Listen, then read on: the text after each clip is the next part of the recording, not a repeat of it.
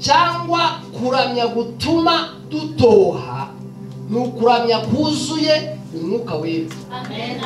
Umwuka wera ni imbaraga umuntu atashobora kubonesha amaso ye ngo azifateho avuga ati ziri mu Gasyata cyangwa ziri Nyarutarama cyangwa ziraza saa 2 cyangwa saa 3, ariko icyiza cyozi ku mwuka wera umwuka wera amanukira umuntu witeguye kugira ngo amwakire. Umwuka wera nagashobora gutura ahantu hari ibizira. Umwuka wera nagashobora gutura ahantu hari urwango. Umwuka wera nagashobora gutura ahantu umuntu uramya yishushanya.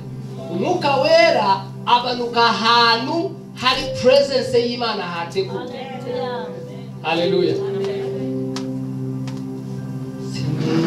Bizabejo cyago cyamahirwe.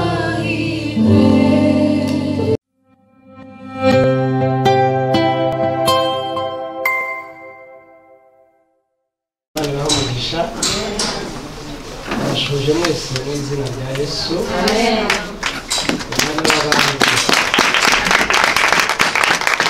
Haleluya. Amen. Ndishimiye kuba ndi hano na worship center kwa Pastor Gacura na Pastor Allen. Ni by'agaciro cyane kuba magaze imbere yanyu mwese. Haleluya. Pastor barakoze kubwira. Ndabizi yuko twese tuza guhabwa umugisha mu buryo bwose butandukanye twese. Siko bimeze se. Nagiye saa 12:40 nasoza ryawe Pastor. Saa 9:30. Yes. Ndize ngiye ngunda kubahiriza amasaha. Amasaha sinyashaka kurenza kuko muri bimwe bituma tudatera imbere no kutubahiriza amasaha. Imana aduhaye amasaha hamwe. Urara Nyarutarama bafite 28, urara Gasyata bafite 28, uri Los Angeles, uri Singapore 28. Uburyo rero tuyakoresha ibyo bizana itandukanye mu buzima bwacu. Niyo mpamvu ngomba kubanza gusaba amasaha ko bamwe saa 9:30 n'iminota 30 tukaraba. Naje kubabwira yuko bakunda cyane pe. Yanjye ariko ku by'umwihariko Pastor Gacura akaba ari inshuti yanjye cyane mukuru wanjye. Amen. Ngurumva rero niba nkunda Pastor Gacura na Pastor Allen n'abana babo bose ngomba kubakunda. Amen. Abantu n'umubyeyi ngeke gukunda abana be. Nitwa Ngarambe James, nkaba ndi umuvugabutumwa nk'uko bababwiye mu rusengero rwa Faith Evangelical Church. Nagiye kuza hano abashumba banjye babizi, yewe nago ndi inama ibyuka mu gitondo igakora ibyo abashumba batazi. Amen. Pastor Gacura anyohereza ubutumire yarambwiye tuzaboneka nabwo rero yewe ndahari naza, ariko reka maze mbaze Pastor Isaac kandi bazanyemera. Amen. Abyumva mukuru wanjye ariko akaba ari umubyeyi wanjye mu rugo. Yajya kuvuga to ya ntabwo uri bugende ntakoma naraje da. Ngomba naraje kuko niyo bamaye uburenganzira. Aposo je ntabwo mumuzi. Inshuti yanyu nagaze hari inshuro nyinshi. Yawe rero niyo bamaye uburenganzira bwo kuza kwigisha. Amen. Muri Nyabugingo worship center. Haleluya. Amen. Imana ni nziza. Nzi yuko bamaye insanganyamatsiko ndi bwigisheho. Pastor Allen yabivuzeho. Nubatse mfite utwana tubiri dutoya, agakuru kitwa Genesis, Ngarambe na gahungu. Genesis bisobanuye itangiriro. Agatoya k'agakobwa kagiye kugeza imyaka 2 muri uku kwezi gutaha tariki 8 kitwa Girugari Ngarambe. Tubiri nkasoza ntabwo ngiye nenda kubyaraga amasogokuru kuko umwanya bari bafite ntabwo ufite. Cyo kora se nashakaga 6, ariko urabona yo mugiye gushaka agomba kuba hagati kumvikana guplanning ejo hazaza kumenya ibyo uzakora. Yewe nize ngendesha ngende ibirometero byinshi cyane. Rero ntabwo nshaka ko abana banjye batangira kugenda ibirometero bakagira impamvu. Ugenda kuze mbaza papa bambwira ariko se kuki tugendesha ibirenge kujya ku ishuri, kandi ishuri byo twigiragaho hari ababyeyi bafite abana bazira mu modoka. Urabyumva? ubu rero umudamu wanjye yitwa Jacqueline Abagwaneza Ngarambe. Mbere yuko soza kuzashaka umunsi umwe tuzane nawe gusenga hano nagahazi ugiye nahaza hano maze inshuro nyinshi. By'umwihariko rero gushima Imana ubwo intambwe iri mu kubaka cyaki ya Nyabugingo wacu. Ndishima ngasanga hari intambwe, abari bari mu matafari bari mu bishahura, abari kuri itaje ya mbere ubu turi ku ya kabiri, abari bari mu nzu tumaze gusakara. Amen. Ejo bundi amatakaro n'amatara zaba yagezemo. Urabyumva byose bizaba byagezemo kuko Imana yacu ari Imana yo kwizera. Amen. Amazina agire mwayamenye, naho nsengera mwahamenye. Ikindi umucuruzi mu rubuga w'ubwubatsi, nkaba narigiye ubwinjiniyeri. Nashaka kuva hano mwese nta bintu muri bumbaze ngo ariko hari ibyo utatubwiye. Ni umucuruzi nkora ku rubuga w'ubwubatsi. Ibiro byacu bikuru bikaba biri hano mu Rwanda, ariko tukaba dukorera mu bihugu bitandukanye: Uganda, Zimbabwe, Kenya, Malawi, Angola, handi ni hehera. Ubu tusigaye dukorera no mu Buhinde. Buhinde nafunguye iyo branch. Burasirazuba bw'Ubuhinde, umujyi witwa Manipur. Ibyo sibyo ibindi byo gazakomeza mbibutse ibindi byo nazi nigenda niyoka gahoro gahoro. Haleluya. Amen. Ariko hejuru ya byose nkaba ndi umwana w'Imana. Amen. Umwana w'Imana naza gukorera uyu munsi, raza kuba ari nka itangiriro ryo kuganira. Yewe ntabwo naze kwigisha Yesu avuga ngo twara visa, twara ndabona ugiye kujya mu ijuru, ndabona Imana igukorera neza. Oya, ntabwo ndi umuhanuzi, yewe ndi umwarimu. Amen. Rero naza kwigisha amagambo mu ijwi rituje, ariko bishingiye muri Bibiliya. Siko bimeze. Mbere yuko ari uriya so wari uyu muhungu so wari uri hari mu gusengara, uri umunyeshuri? Ntabwo uri umunyeshuri, ntabwo wiga?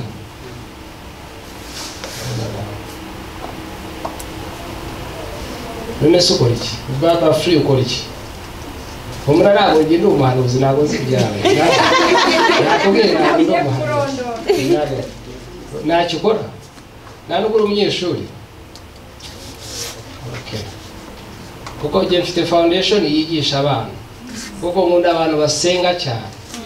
Aho nawe ukoze mureba basenga, ndavuga ni ninsoza niba ari muri segonderi, niba ari kuri kaminuza, ndaga kumushyira mu banyeshuri bacu twigisha kugira ngo amen.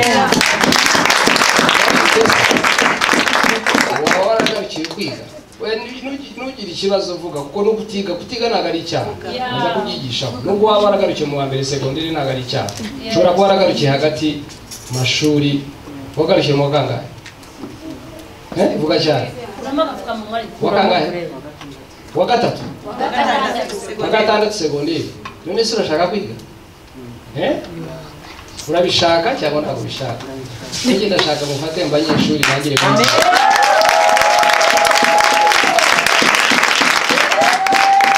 urashaka kwiga, uzavugana n'abashumba bawe ushake impapuro ikwemerera kujya kuri kaminuza niba ukibishaka.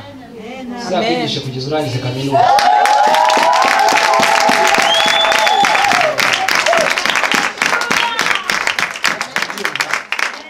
University yose uzaba ushaka mu Rwanda tuzakwigisha.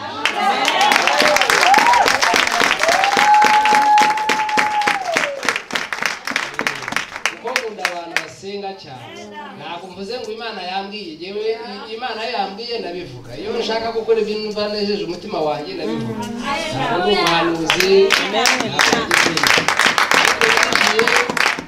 Njya senga ntabwo mvuze ngo niba ari kuri kaminuza, niba ari muri segonderi, niba byaragenze bite. Ariko icyo nzi nanyemerera tukamufata abanyeshuri tuzamwigisha. Amen.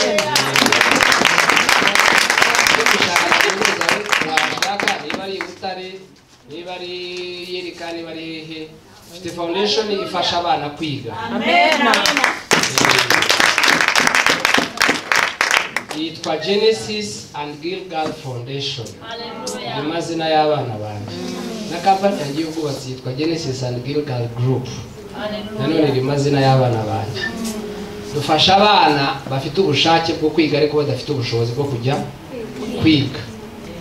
Guhera kuri primaire, mbere twafashaga abana guhera kuri primaire kugera kuri secondary, ariko ubu ngo abana ba secondary se twarabatse dufata abana ba kaminuza gusa.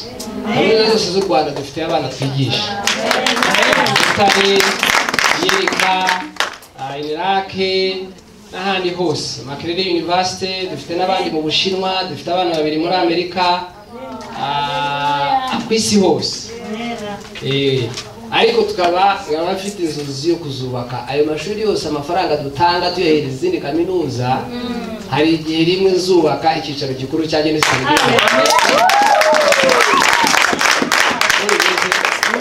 Mushaka university ushaka, niba uyu mwaka ngira ngo mu kwa 9 nibwo bazatangira abandi bana enrollment ya University of Rwanda nibwo bazatangira, cyangwa ariko gayerika hari abandi batangira hagati y'umwaka. Uzabinyuze mbashumba bawe ntabwo ari yiwe, nituva hano utansaba contact. Yewe niko ngore nituva hano utansaba contact. Rebe Pastor Allen ibyose no umaze kubona admission uzayimuhereza. Pastor Allen na Pastor Gacura bazayengezaho utangire.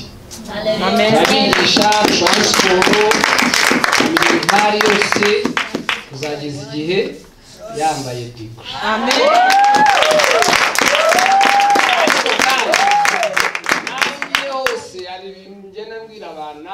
Ntabwo ukwiriye gushima James ngo niwe wakwigishije. Ibi nabivuga bisobanuye. Ubuntu bw'Imana nibwo butuma dukora ibyo bandi bakora. Ntabwo ari imbaraga ngo yuko ntabwo ari amafaranga. Ubuntu bw'Imana nibwo butuma nigisha abo bana. Nanjye hari igihe yumva zikabwasa amafaranga yabana yo kwigisha.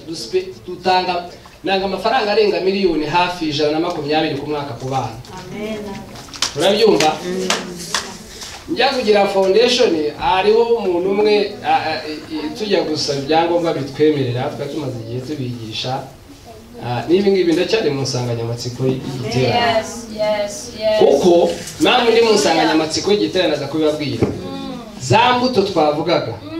Kuramya gutuma ugira ubuhoka ukagira imbuto. Nabibonye hano ahari inuza ngo imbuto zanyu zigumeho. Sibyo? Imbuto kugumaho ntabwo umuntu kwera imbuto zipfa kuza just. Zigira ibintu bizibanziriza. Nk'ukuntu yasengaga ni foundation y'imbuto. Kwizera ni urufatiro rwo kwera imbuto. Gukiranuka ni urufatiro rwo kwera imbuto. Ariko none irabo ryafashije ngo imbuto zanyu zigira zigumeho. Hari n'abera imbuto disi 2022 2023 zikarangira. Imbuto z'Imana ntabwo zishobora gukama, zigomba guhora igihe cyose. Hallelujah. Ntabwo uko baranimira muri graduation ahantu hatandukanye. Nigeze kujya muri Amerika, umujyi wa Boston, ari umukobwa twatwigisha arangije masters. Noneho university yitwa Brandeis, ni university y'abayuda iba Boston. Boston ni umurwa umwe muri Amerika. Avuga ati yatajya kubaje musira agomba narize. Nambwiye ibyo ngibyo rubeshye. Nanjye ubwangiye kwiga bwari ubuntu bw'Imana. Sibyo? Nabubwira nanjye ubwangiye yo najya kwiga ko ntabwo nari nkuzi. None shira mwana ndamuzi. Ntabwo muzi. Nanjye yo najya Imana kunyigisha ngo nige ndangize kaminuza. Nije muri kaminuza nziza. Nije Makerere na Singapore mu architecture, nza muri business, ibintu bitandukanye. Ariko byose bwari ubuntu bw'Imana. Amen. Ubuntu bw'Imana rero nibwo butuma twera imbuto zigahoraho. Amen. Haleluya. Amen. Uko mungana gutya ntabwo bakwizera yuko mushobora kubaka urusengero rungana kuri. Natwe wacu Fede banje liko cyaca bahazi twararwubatse turi abantu bakeya cyane. Yesu ashimwe. Amen. Turi abantu bakeya utashobora gukeka, ariko tukicara twaba dukeneye miliyoni 20 zirangiza dare tukaba twazibonye. Dukeneye miliyoni 30 mu gihe gitoya tukaba twagize dute twazibonye. Wakwicara nyuma ugavuga utari kuse aya mafaranga yavuye he, tugasanga bwabo ubuntu bw'Imana. Amen. Haleluya. Amen. Kuramya gutuma tubohoka tukera. Yes. Tujye mu ijambo ndaza gukira abakazi babiri n'umuntu instrument kuri piano, ajye kuri piano, abakazi babiri bari muri worship team muze bagiye kuri microphone. Ikindi nibagiye kubabwira nanjye nkunda kuramya, muramisha muri church yacu. Amen. Ntabwo nkora business gusa ariko rero muramisha. Amen. Muri iyi minsi rero 3 bamaye hari indirimbo ebyiri tuza kugenderaho ziza kuba zijyanye n'insanganyamatsiko y'uyu munsi. Haleluya.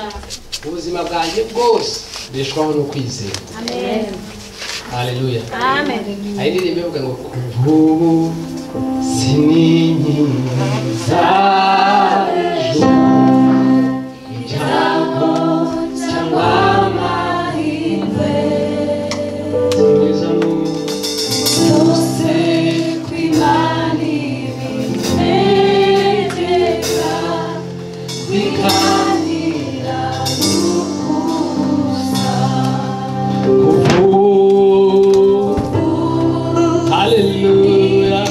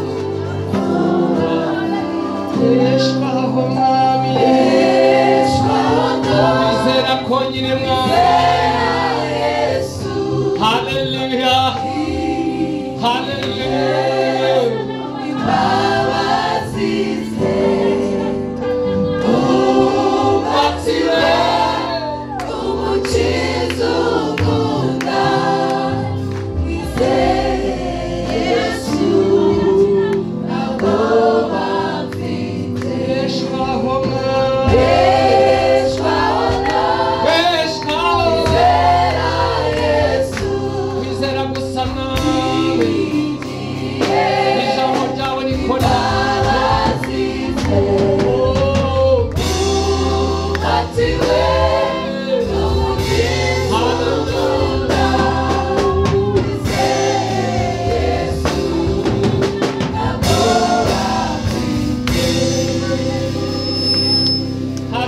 Haleluya.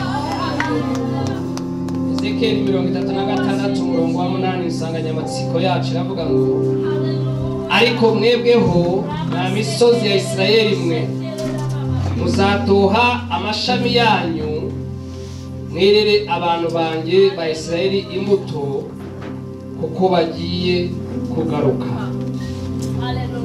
Haleluya. Turaza gusimbuka tujye ku murongo waho wa 11 haravuga ngo umurongo waho wa 11 haravuga ngo nzabagwizaho abantu n'amatungo nabyo bizororoka bibyare kandi nzatuma muturwaho bibyare nzatuma muturwaho nka mbere mbagirire ineza iruta iya mbere maze mumenye yuko ndi Uwiteka. Haleluya. Nzabagwizaho abantu n'amatungo nabyo bizororoka bibyare kandi nzatuma muturwaho na mbere mbagirire ineza iruta iya mbere maze mumenye yuko ndi Uwiteka. Haleluya. Ezekiyeli Bibiliya yanjye nsenga imbwira yuko yari umuhanuzi wa Isirayeli mu gihe cyari kigoye ubwoko bw'Imana bwari bwaragomeye Imana, bari barayivuyeho batagifite kwiringira yuko Imana yabo ikora. Umunsi umwe ijambo ry'Imana riramusanga riramubwira riti Ezekiyeli wabwira amagufwa akabaho. Haleluya. Ezekiyeli nawe yari umuntu nkanjye, yari umuntu nawe, ariko hagati y'abantu bari baravuye ku Mana baratakaje kwizera.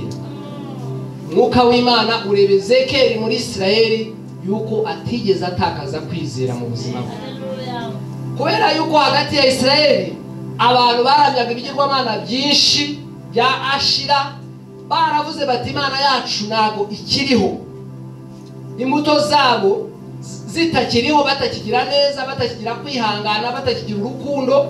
Ariko hagati y'ibyo byose Imana irebe Ezekiyeli yuko yari agifite imbuto z'umwuka wera.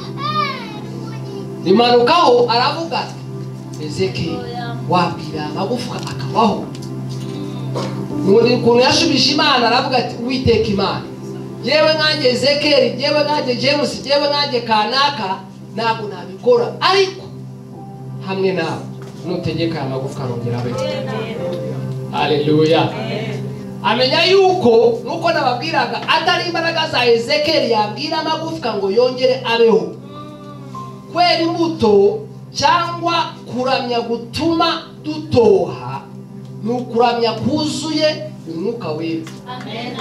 Umwuka wera ni imbaraga umuntu atashobora kubonesha amaso ye ngo azifateho avuge ati ziri mu Gasyata cyangwa ziri Nyarutarama cyangwa ziraza saa 2 cyangwa saa 3, ariko icyiza cyozi ku mwuka wera umwuka wera amanukira umuntu witeguye kugira ngo amwakire. Umwuka wera nagashobora gutura ahantu hari ibizira, umwuka wera nagashobora gutura ahantu hari urwango, umwuka wera nagashobora gutura ahantu umuntu uramya yishushanya. Umwuka wera abanuka ahantu hari presence y'Imana hateguwe. Haleluya. Bizabejo cyago cyangwa byose kwitani bitegeka kwiganira no kubusa. Iki tuba twiganyira Imana yacu ifite byose. Ni ibyago, ni amakuba, ni ukubura akazi, ni ukumva ngo umusheri wawe yakwanze ngibiki. Ngiye mu buzima bwanjye iyo natakaje kwizera bazi yuko ndi hafi y'urupfu. Nta kintu na kimwe gishobora kuza ngo gitakaze kwizera kwanjye, ntabwo bijya bibaho. Nubwo naba ndwaye meze nabo nubwo njya ndwara, Imana yangiriye neza. Amen. Ngiye kubara kera nyiri muri primaire ya gatanu ndwara iryinyo papa ajyana kumuzi iryinyo nibwo narwaye numva meze nabi ndabyibuka kera nyiri muri primaire ya gatanu. Ariko mu buzima sinjya ndwara, kurwara nyiri bisanzwe umutwe waniye, ndavuga kurwara ko kujya kwa muganga.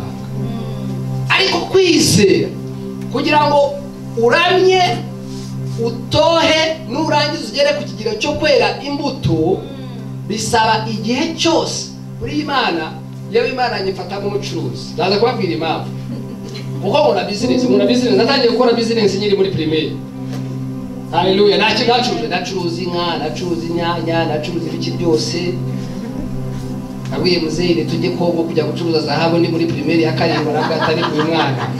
Uburyo ukunda business mwana wanjye sinzi ko zarama. Nababwira ni papa nzabaho ariko ikintu naga mu buzima nanga ubukene. Nanga ibintu bibiri, naga satani nkanga ubukene. Niyo mpamvu maze kumenya yuko Imana ishobora byose. Abana banje mbere yuko babaho kampani amazina Genesis and Gilgare. Pastor Ellen wenda warabizi. Yari iriho kampani yanjye maze imyaka 12. Kana kanjye gakuru niyo kakijya kugizekana muri December nibwo kazageza imyaka 4. Nizo zimana yamaye kera nyiri kuri kaminuza Magerero umwaka wa mbere. Ndasenga navuga Mana nzi neza nizakora. Ugomba kuzangirira neza. Ariko icyo nshaka nuko ngomba kubona umugisha uturuka iwawe. Wavuze yuko tugomba kugusaba byose. Imana imaze kurema isi n'ijuru mwibona ariko ari byiza. Irangije kwirema Ngarambe James ngo nawe ushiremo izina ryawe. Ikintu nkura cyane iravuga ngo ugiye kuba umutware w'isi. Ukaza uzi umuntu wabaye umutware w'isi. Umwami yewe njya gukurikirana amateka y'abantu. Umwami baramutura, umwami baramwubaha. Queen Elizabeth niwe mwamikazi wa mbere wubashwe ku rwego rw'isi. Na passport agira mu mateka ye. Aravuga ati byutse mu gitondo nashaka kujya muri Amerika bagategura protocol. Ntabwo bambaza ngo passport, ngo visa, ngo ibiki. No kuza mu gihugu cyaba ari amahirwe aho. Haleluya. Chogamu yabaye Princess Charles kugira ngo azigikomagoma cy'Ubwongereza. Guhaguruka akaza mu Rwanda ni iby'agaciro bikomeye cyane. Ntabwo ari ibintu bipfa kuza gusa.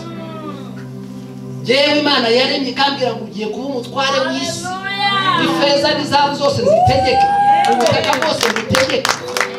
Imbuto wambira uteye ko nanenwa kwera imbuto zihoraho. Imana yaramaye ubutware bwo kuba umwisi. Ni gute ntabwo bishobora kubaho. Kuramya no guhimbaza nicyo kintu cyonyine muri Bibiliya Imana itajya yikorera. Imana ibintu byose irabikora, ariko yadusi hari ibintu bibiri nkunda muri Bibiliya. Nkunda ibintu bibiri Imana itagikora. Ikintu cya mbere Imana ntabwo ijya yihimbaza. Icya kabiri Imana ntabwo ijya yiramya. Yabisigiye yewe nawe kugira ngo tuyiramye. Ni kuramya honyine imbaraga zo kwera imbuto zera n'ibikorwa byacu bituruka. Icya kabiri nkunda cyane Imana inyuraho tukirageza ni mu cyacu. Ntabwo ngiye kwigisha ku cyacu. Wera ni mwaka utari nzabigisha ku mbaraga zo gutanga kimwe cyacu. Ni mu cyacu ni honyine uhereye ku itangiriro ukageza ku byahisho. Tugerageza Imana. Ahandi ntabwo ari mu mirimo n'ahandi wajye akoze umuntu kugira ngo nimungera ugerageze wowe wa munyabyaha wowe umunyabyaha ugerageza Imana. Wa munyantege nkeya we ugerageza Imana. Mugerageze na kimwe cya 10 murebe ko nazabagorora umuriro umugisha. Icyanjye nagitanga nuko naba nabonye inyungu ya miliyoni 600 muraho 60 ngaza pastor. Amen. Nabone kategori y'abakristo bavuga ngo urabona rero buri cyacu ba pastor nibo bakirya, ariko urabona iriya mpamvu buriya mpamvu yaguze iriya modoka kandi kuruza wasanga ari amaturo yacu. Kuki musome ibindi byanditswe bafasha mbese ibindi mwumva ko mbona umugisha ni mu bisoro. Mugatangira gucira imanza. Kuramya no guhimbaza worship team ya Nyabugingo worship center. Muri abanyamahirwe cyane. Muri abanyamahirwe cyane. Yewe nyiri cyane muri worship team yacu ndi mu bantu batazi badafite ijwi ryiza. Ariko nababwiye mu ijwi ryanjye ribi mujye mundekera muri worship team kuko ni inshingano Imana yamaye ngomba kuboneramo umugisha. Nimba akigijwe rikaza nabibonga kagosura ariko kuko ndashaka kuboneramo umugisha. Nabanguye niyoko nabaga mushyira kuri gahunda ngomba guhimbaza. Amen. Haleluya. Amen. Nabo ni muri ya kategori y'abantu bavuga urabona bivuye muri Amerika ngo ndarushye urabona kandi urarushye mani gukore mu mwuka umenye yuko urushye neza tujyane gusorora upfe dusigare twirira amafiriti twiwe upfe none se nabeshye urabona kubwiza ukuri abantu ni ibintu byoroshye ariko abantu bakirengagiza ibibafitiye umugisha ni kuki dukwiriye kuramya mu magambo make turaza kongeraho impamvu turamya Imana nuko yitwa alfa ikaba na omega. Kuki dukwiriye kuramya Imana? Ngingo ya mbere, turamya Imana kuko ibitangiriro y'ibintu byose ikaba n'iherezo y'ibintu byose. Ibyifuzo byacu byose, amaganya yacu yose, kunezerwa kwacu kose, inzozi zacu zose, Imana ibitangiriro yazo ikaba n'iherezo yazo. Nayo mpamvu tugomba kuyiramya. Ukwera imbuto binyuze mu kuramya no guhimbaza, tujya tumenya yuko Imana iba alfa kandi ikaba omega. Ntabwo amafaranga ashobora kuba itangiriro cyangwa akabiherezo. Genzi ibihugu byinshi ntabwo nta mugabane w'isi naraba kugeraho. Ntabwo mbabwira ngo ati nta n'umwe. Muri Amerika nagiyeyo, Bwongereza, Burayi nagiyeyo, ibihugu by'Abarabu nagiyeyo, muri Aziya nagiyeyo, Afurika genzi ibihugu byinshi cyane. Ariko hejuru ya byose muye n'abantu b'amafaranga benshi, bafite indege, bafite imodoka zihenze, ariko buri ko wicara n'umuntu umwe wareba ubutunzi afite ugasanga aracyafite ibyifuzo byinshi. Kubera iki? Ararakinga Imana ya alfa na omega. Amen. Haleluya. Amen. Turamya Imana yuko yitwa alfa and omega. Nzi byose kw'Imana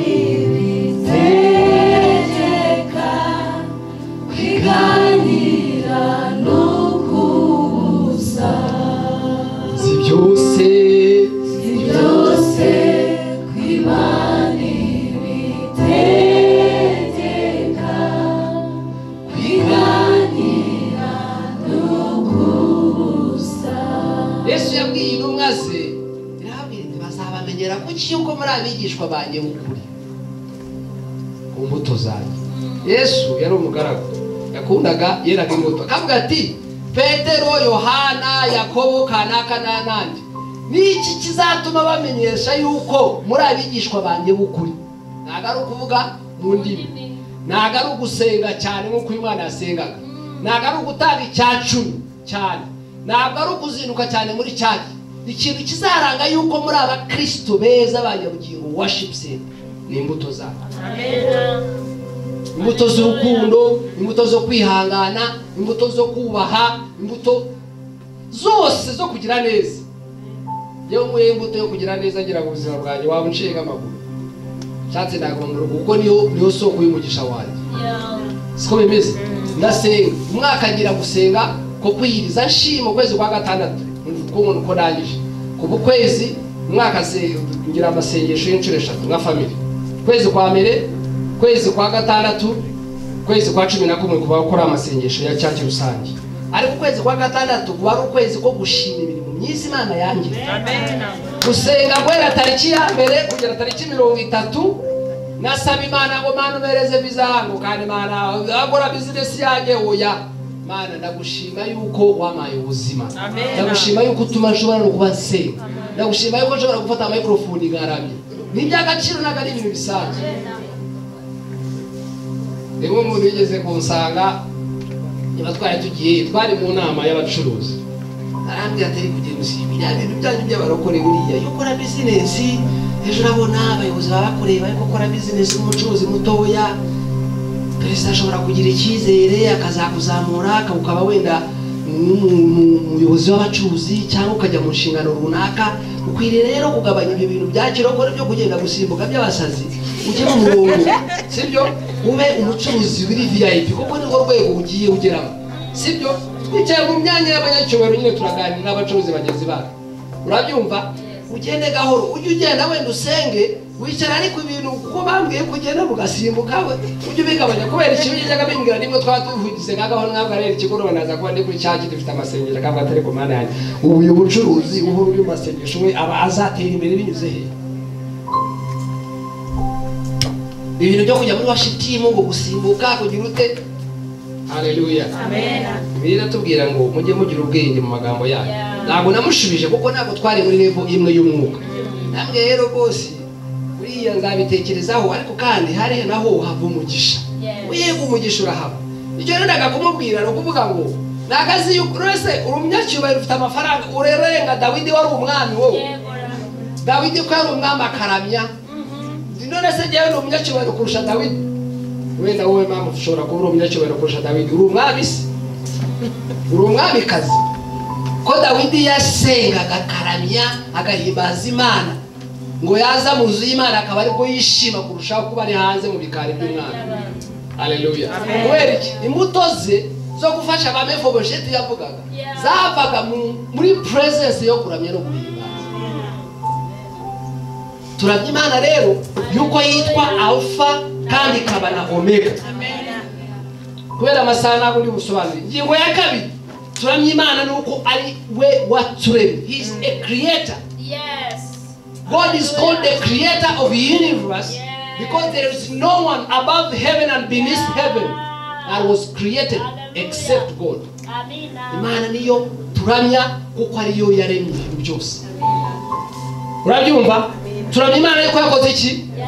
Yaremye inyamaswa mu ishyamba, irema ibintu byose, irema ibyiza, irangije iravuga ngo bibeho.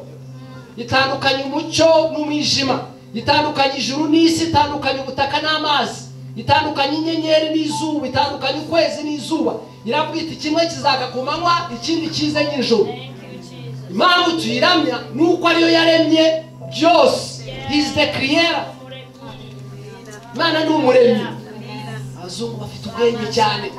Yagiyeyo ngareba uburyo abazungu ari abakiri imihanda ihambaye, amazu afite zahabu, amakapeta aheze cyane. Ntabwo ariko ari cyo bananiwe, ntabwo bananiwe kurema umuntu. Urupfu narwo ruraza rukabica. Jobundi umwami perezida wa Dubai yarapfuye, njya kujyayo. Perezida wa Dubai uramuzi wowe? Sheikh Abdul ugendera mu ndogobe zambaye hasi ibintu bya zahabu, ugendera mu ndege za zahabu, mu rugo batunga intare n'ingwe. Ndengeye ahantu hitwa Atlantis. Kiza kugenda mu nshuti wanjye kigoroba ukareba indege ziramanuka. Mana yanjye waduhaye umugisha nako kwiye. Aba bantu basenga Imana ya kikwiye. Abantu baza nimugoroba tweko dutwara abafonu tujipe, abandi baramanuka n'indege. Amanuka n'indege hasi hariho za Lamborghini, hari ibintu birenze ubwenge bw'abantu. Sheikh Abdul perezida wa Dubai arapfa, amafaranga ari yamutangiye. Yashyinguwe n'abantu 20 abasilamu murabazi. CNN yagiye kugira kumenye ko Abdul yapfuye, Sheikh Muhammad runaka. Cungura munuza iwabo n'ubutayi. Pu iminota 20 wala kubaru shwi bashiranye kakabari. Wijya kuzana ibyubahiro ngo menya nakuranga ngo perezida wa kanaka ngo bandi baze bamushingu iminota mike bari bamushingo yapfuye iby'agaciro byose yabisize. Ko batigeze bari masumuka ngo wongere ujye mu buzima. Turamya Imana kuko ariyo yaremye byose. Nituma zambuto ngo kuramya gutuma dutoha kuziraho igikundiro cy'Imana. Gutoha kuzanaho presence y'Imana. Nashobora gutoha igikundiro cy'Imana kitakwiye. Si byose kw'Imana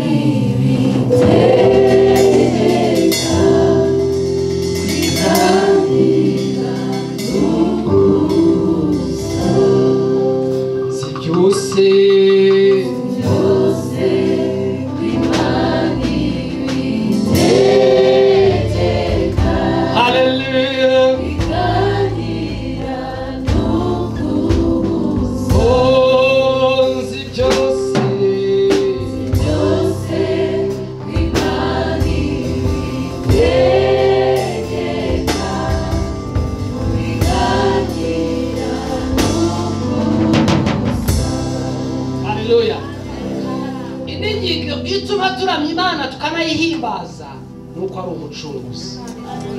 Is our redeemer. God is our redeemer. Ni umucunguzi wacu. God is worthy of my praise because he is my creator, but is much more than that. Through the pages of Bible you can find working place. Imana ni umucunguzi wacu, niyo mpamvu tuyiramya. Haleluya. Umucunguzi wacu yasanze umunyabyaha James yigaragura mu ivata, irangije iramubwira ngo baho. Haleluya. Irangije iravuga iti baho wa munyabyaha we, mugiriye imbabazi kugira ngo hongere habeho ubusabane hagati yawe wa munyabyaha n'Imana yakureye mu ishusho yawe. Iyo ntekereze yuko ishusho yanjye, amatwi yanjye n'akazi kawe, wavuga ngo buriya urabona uriya mugabo afite igitwe kinini, yavuze ko cyatabaye muremure, ko cyatari munini, n'akazi kawe. Nzi neza yuko ngewe nimagara ishusho y'Imana. Ibyo byonyine biramagije kumva yuko ndi umunyamugisha, ishusho y'Imana. Haleluya. Iravuga ngo baho. Ntabwo ari amafaranga yavuze ngo baho, ukora iki, wapi, nta n'iki. Ni Imana yonyine kubw'umuntu bwayo ivuga iti baho. Impamvu turamya Imana ni uko ari umucunguzi wacu. Darling Shirley yavuze ati maridi,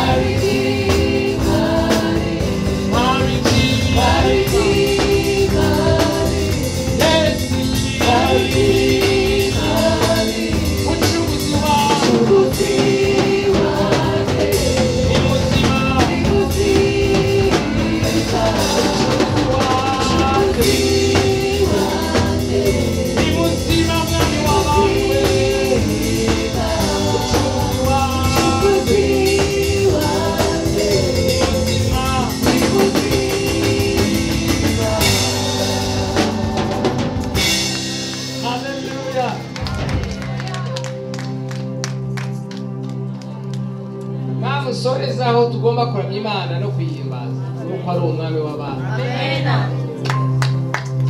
Imana ni umwami w'abami n'abami, niyo mpamvu tugomba kuyiramya. Kuva kera igihe cy'abami bo muri Bibiliya, igihe cy'aba Sawuli, igihe cy'aba Dawidi, baramyaga Imana yabo mu kuri n'umwuka. Kandi ibintu byo kuramya bitangiye ejo bundi. Ntabwo dukwiriye kwishyira hejuru ngo urabona ibyuma ngo ahangaha dufite abaramisha beza. Ntabwo ari mwebwe mutangiye kuramya. Kuramya kwahozeho kera. Niyo mpamvu tugomba kuramya. Nta mpamvu n'imwe tugomba kwishyira mu cyimbo cyo kuvuga ngo turi bize cyane. Haleluya. Turamya Imana yacu yuko ari umwami w'abami. Turayihimbaza kuko ari umwami w'abami. Niyo byose muri byose dukenera. Nyamgingo worship center na time worship byonyine bisobanuye kuramya. It's supposed to be a worship center where revival is going to start and sprawl all over Rwanda. Kuvuga kuramya kugomba guhera hano kuko ari nyito yanyu, kwarangiza kukagenda ku mpera z'isi yose, kwarangiza kukagera ahandi hose. Kubera iki? Yuko ni nyito ya church yanyu ari Nyabugingo worship center. Haleluya. Amen. Niho kuramya no guhimbaza kugomba guturuka, kwarangiza kugera ahandi. Ntabwo ne mu guhanwa ndagirira ku nyito ya church yanyu. Haleluya. Imana tuyiramye yuko ari umwami w'abami. Niyo Alpha na Omega. Haleluya. Amen. Niyo ishobora byose, nta kintu kimwe gishobora kuyinanira.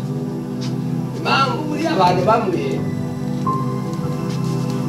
habaho itandukaniro mu isi ya mubiri nuko abantu baba batarabakumenya Imana icyo ari cyo. Ntabwo abantu tuzi ububasha bw'Imana ku buzima bwacu, nta nubwo turano kumenya umugisha wayo.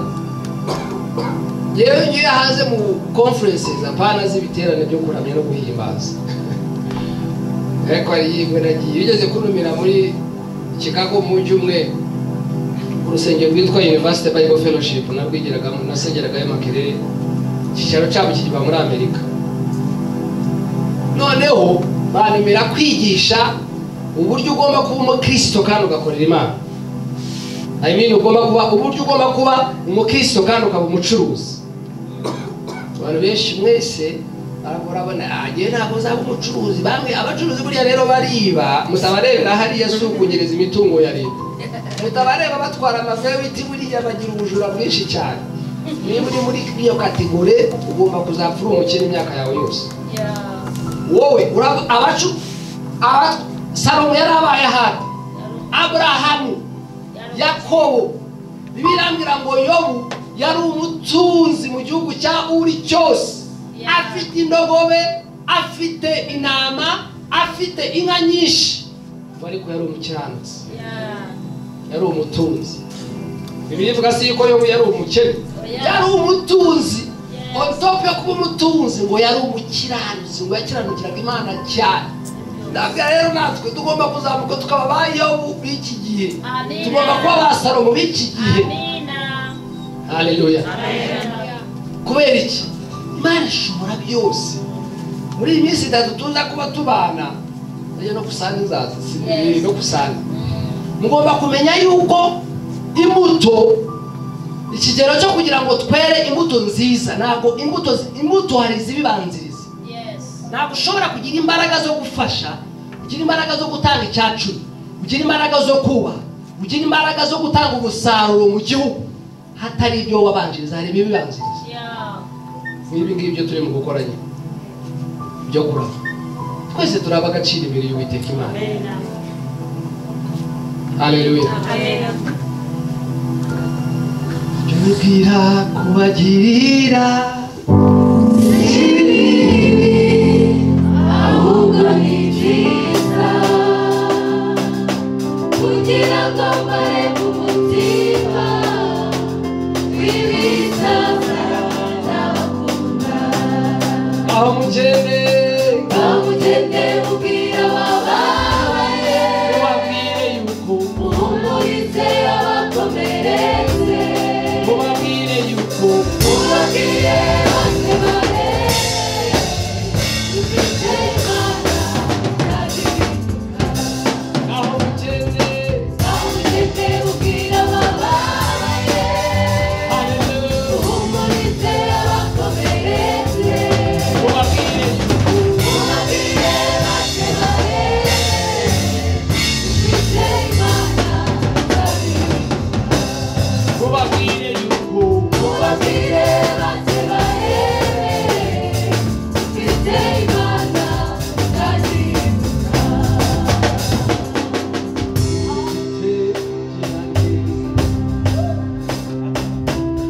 Kwiriye icyubahiro abagende abishakishe, kora ibyiza bagacungura. We niyite ku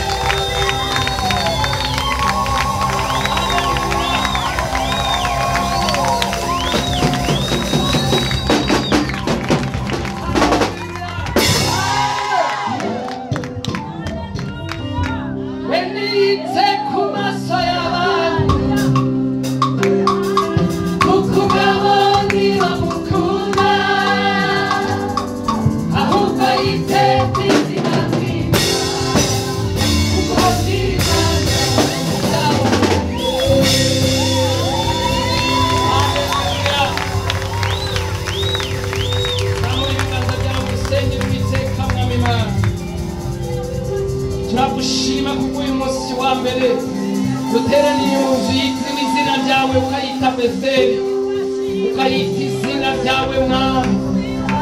Ahangaha iyo twahuye niho tubohokera, niho tubonera umugisha mwami, niho uduhereza gusanwa tugatota mwami kubw'izina ryawe. Mana turagushima kuko uyu munsi wa mbere tuzi neza yuko ari wowe Mana ishobora byose.